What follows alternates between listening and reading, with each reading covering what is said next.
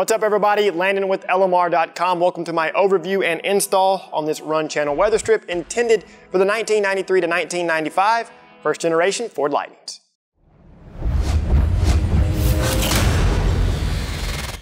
Jumping right into the details on this run channel weather strip. Each weather strip is going to be constructed from quality rubber, which is going to allow for a long service life. Of course, each weather strip will incorporate a felt lining, so you won't have to worry about it scratching your door glass. After all, this is the weather strip that the window rides in between as it moves up and down. Taking a closer look at each run channel, you'll find that the correct channel is molded into the rubber so that it stays properly secured. Now each run channel is sold by itself for those of you wanting to replace just one side, or it's going to be sold in a kit as well for those of you out there wanting to freshen up both sides of the truck. These particular run channels are not going to be side specific, meaning they'll work with either the driver or the passenger side of the truck. Starting with the door panel removed from the truck, lift up on the outer door belt to remove it. Remove the 11mm bolt at the center of the door. Remove the two 7mm screws at the top of the door. Tilt the vent window assembly enough to expose the run channel.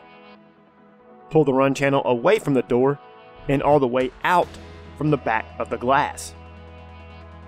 Carefully pull the glass forward to ease the disassembly.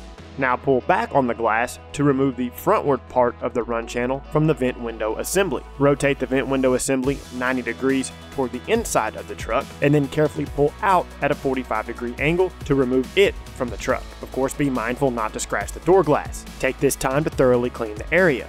Place the vent window assembly on a workbench and wipe it down as well.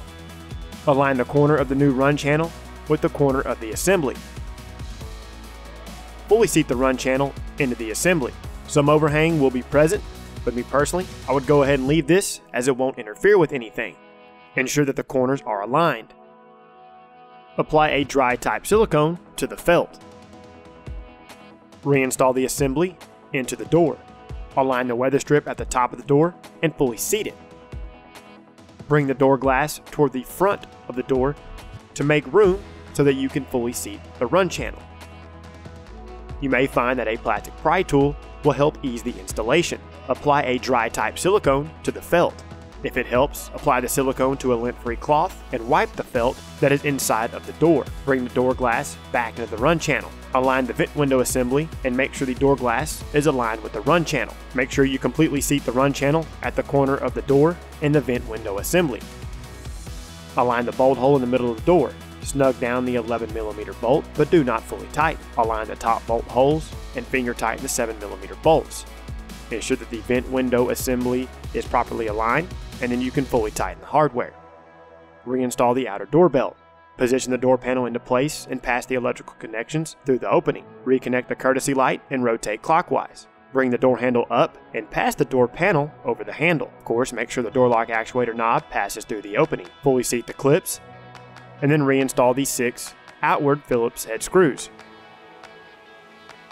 Reinstall the Phillips head screw in the door cup. Position the door switch board into the cover. Carefully retighten the screws. Reconnect the power mirror switch if it's equipped. Retighten the Phillips head retaining screw. Go ahead and check your work. Repeat these steps for the other side. Go ahead and check for operation, and then you're all finished. Alright guys, this may seem like a ton of work, but trust me, it is a lot easier than it looks. Removing the vent window assembly is highly recommended. That way you have maximum work room. Of course, some of you may install this with the vent window assembly still in the truck, but overall, this run channel weather strip fit really good into our little red 95 Lightning. To see more how-to and review videos covering industry-leading products, be sure and subscribe to our YouTube channel, like this video, and don't forget to turn on notifications. While you're at it, check out our other videos, and don't forget to shop LMR.com for all things 1979 present Mustang, and of course, SVT Lightning.